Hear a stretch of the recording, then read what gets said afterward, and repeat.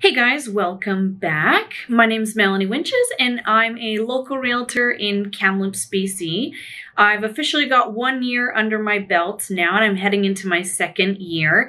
And today I wanted to talk to you guys about what I wish I knew sooner jumping into real estate. Let's dive in.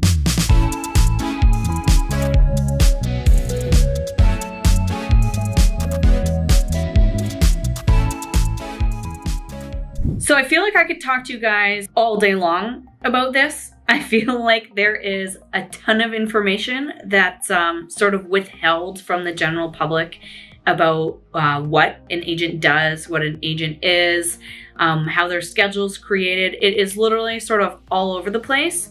The first thing that I wish I knew sooner was that no one's gonna tell you to do your job.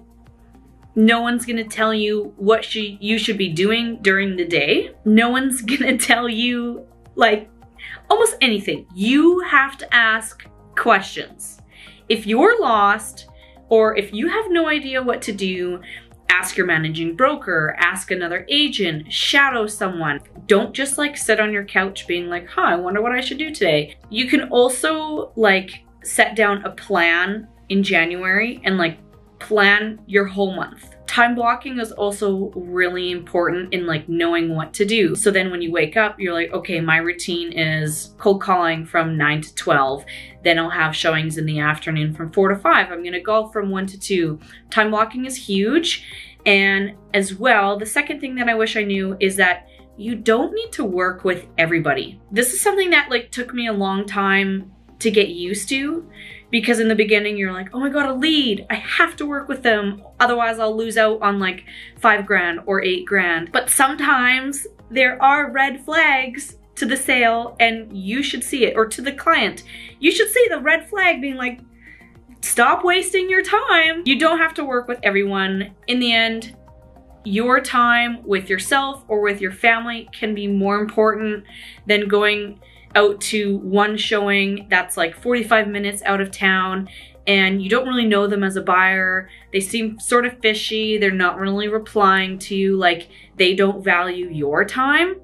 If someone doesn't value your time, you don't need to work with them. There are others who will communicate with you properly and it'll be a much smoother process. I guarantee you that if you end up working with someone who's like flaky, they're not gonna be like valuable to you and it probably won't work out in the end anyways. But that just might be something that you have to get through with a couple clients and then you'll realize that your time is more valuable. So that's my second what I wish I knew sooner as a real estate agent. The next thing that I wish I knew, it sort of goes along with the first one of like not having to work with someone. You can also utilize other agents in your town and refer out your clients. So if you're wondering of whether or not you should drive 45 minutes and you're super busy that week, give it to a different agent. Save your time by not going out there. Or if you have no idea how to work commercial real estate, don't try to.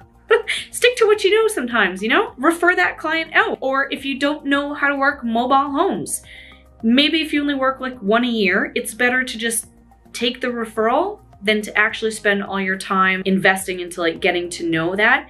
Like if you're really truly working for your client, you want them to have the best representative. And if you think that you're not it, refer them out. You can still get 25%. And that is way more valuable than all your time spent on not knowing how to do it and wondering, oh my God, is my client actually being best represented by you? So definitely take that advice. The next thing that I wish I sort of knew early, and I think this is too another one of those things that you might have to learn, is that not everyone is truthful. Agents, clients, white lies are passed around everywhere. That's like not the best part about the industry, but all you have to do is your own due diligence. Look into everything yourself and find it out for yourself. Like if you're like, oh, I actually don't think that's true, and you're just like trusting the other agent that it was true, honestly, don't do that. Go look into yourself. There's so many resources out there. If you have a specific question, go to your managing broker. If you need to look something up, go directly to the city. It takes like 2 seconds to make a phone call.